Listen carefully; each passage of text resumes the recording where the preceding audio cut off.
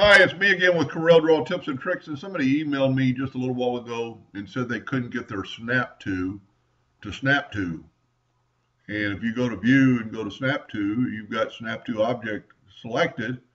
So if you wanted to, he's trying to make a 3D out of this letter A, or a letter A, it won't snap. The reason it won't snap is because it's not an object. It's a text. So to make this work, once you've drawn it out, select them both, arrange, and convert them to curves. Now they are objects. So take your, and also your virtual segment delete key will not, see now it's snapping to that node. So I thought I'd just go ahead and do one. It's kind of interesting to figure out what lines you need to draw and what lines you need to take out.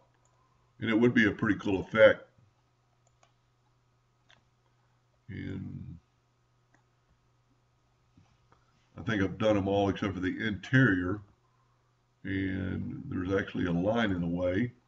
I'm going to take that line away and go from that node to that node. See, it's snapping to it because it's an object and not a text anymore. So now we can take the virtual segment delete key and delete these lines we do not need anymore. And it's kind of, you got to think about what you're looking at here if you're trying to make it look like 3D. And I think we're there. And then to really make it 3D looking would be to take your Smart Fill tool, get to a black, and Smart Fill the first layer with black, go to a gray with the other part, and then you would want to select everything and make the lines black, and actually go down here and change them from a hairline to something thicker. I'm going to make them pretty thick for the video, and that does look like a 3DA. Now I would hate to do the whole alphabet, but if you were just doing like maybe the ABCs or something for a block of wood, that would be pretty cool. Now, just a word of warning, and for that gentleman, this is going to pretty much all engrave the same. And I'm a big fan of this. Let's make this a little bit smaller. This is the way I would engrave this. I would take my blacks and get them out of the way, and even maybe my grays. And let's put the grays over here for a second. Just kind of remember how many times you nudged it over,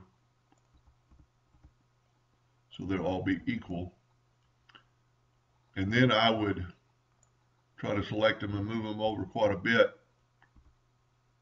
And I accidentally got a line there, so let's nudge it back. Then I would group this together, Control G. And then I would nudge my A back in there. Whoop, I can't watch the screen and type. Then I would group these together, Control G. Now I would put this back, and if you use your nudge distance, it'll put it right back. So what I would do is nudge this off the page. Run this at 100 power at 70 speed if you like.